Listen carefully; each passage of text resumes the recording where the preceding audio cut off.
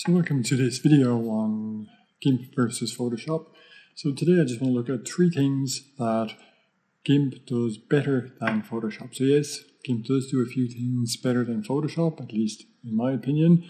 And we're going to start with number three. So number three is a pretty minor one, but it's something that has always annoyed me in Photoshop. And when I came across it in GIMP, I really liked how they made it. And that is the canvas size dialog box. So go into image and canvas size. Now why I find this important is that coming from the print industry, so sometimes I'm printing my photographs. A lot of the times if we're printing, we want to put them in frames and we want a white border around it. And if we're putting them in frames with a white border, the standard is normally that we want the bottom border to be slightly larger than the other four borders.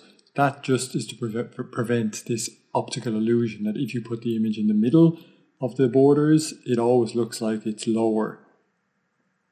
So by making the bottom border a little bit bigger, it avoids that optical illusion.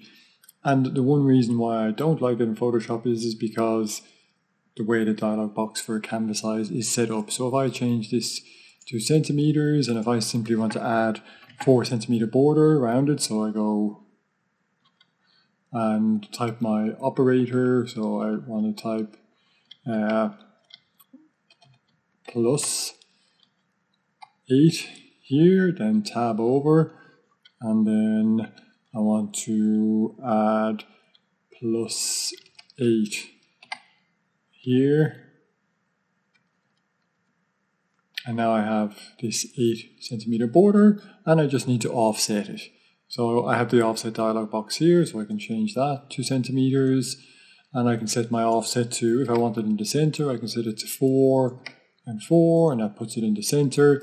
If I want it to be 3 at the top and 4 and 5 at the bottom, I can just type in 3 here, and now it's going to be 3 at the top and 5 at the bottom. So that's a nice way of offsetting it. So when I go click resize, I have my border all ready. So Shift Control J, and you can see the border is there and ready. Whereas in Photoshop, inside Photoshop, if I want to add a border, I would go to my image canvas size dialog box, and in here I can do, well, relative, I can click on that, but if I click 8 and 8, it's going to place it right in the center, no matter what I do. So normally what I have to do is for the height, I come in here, type 3, specify that it's only going to get expanded on the top, click on OK, and then come here and go image, canvas size, and I want my height to be 5, but only affect the bottom, and then click on OK. So number 2 on my list, so this has to do with adding the displace maps in the software. So GIMP does it better because GIMP gives you live displacement maps. So it shows you your adjustments as you're making them. So if I come here, I've got this text with my text layer below. I've already created a displace map, as you can see here. If you want to know how to do this, you can have another video, which I'll put a link to below, on creating displace maps inside GIMP. So I go to my filters, I go to map, and I go to displace map. Let's zoom into 100% so we can see the effect. Go back to filters, map, and displace. So I'm going to choose my aux input, which is from this file, and my displace map layer, which I double click. And then I just start simply dragging my horizontal displacement, and I see the live displace as I'm dragging it. I see the effect of my displacement. I can also choose center displacement, which I find gives a slightly more accurate displace map. I've got a bit too strong here with this one. So yeah. And then I click on OK. But at all times I have live, and I can preview on and off. I can get a split preview of what's happening with my displace map. And I click OK. One drawback is, of course, inside GIMP it is a destructive edit. Inside Photoshop it's a non-destructive edit, but inside GIMP it's a destructive edit. So if I want to do this in Photoshop, the first thing I would do is turn my text into a smart filter for smart filters. In order to make it a non-destructive edit, we can zoom in on this a little bit. And then I can go to my filter menu. I find it under distort and displace. So now I have to choose my figures. So I have to choose, so first of all, I might try 10.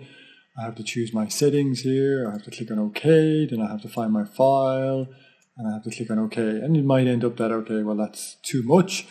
Okay, this is a non-destructive edit, so I don't have to undo it. I can just simply come to my smart filter layers, double click on Displace, and then re-enter some values here and go again and choose my map. So you don't get that live change as you're changing it.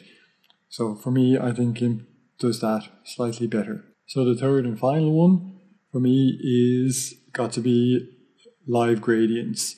So I'm just going to come in here and delete. I have a mask already added, so I'm just going to delete it. So the advantage of live gradients, what's the advantage of having a live gradient? Yes, you can see what the gradient looks like before you created it. It has other advantages in compositing too. So if we take this image where I've created a reflection of this lighter on the surface, and I want to then, as what happens with reflections is they fade off. So I want to add a layer mask here, which I do. I want to add my mask. So I have my mask. It's just going to be white, full opacity. I click add, then with my layer mask selected. And let's just go back to tools, paint tools, gradient. Drag up from the bottom. And now what do I see? Yes, I see my live gradient. So I can now decide how I want this to look.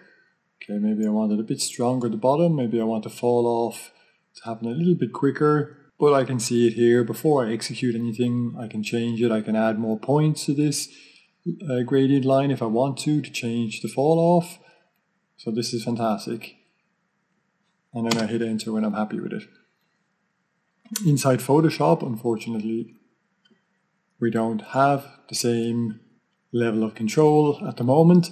Live gradients will be coming because they're currently available. You can see them inside the beta version of Photoshop. If you have that downloaded and you choose the gradient tool, you can use live gradients. But at the moment, it's not available in the regular version of Photoshop. So here I have the same thing. I have a reflection on this wood surface. I want to, again, use my gradient tool. So I select my gradient tool. I've got black to white.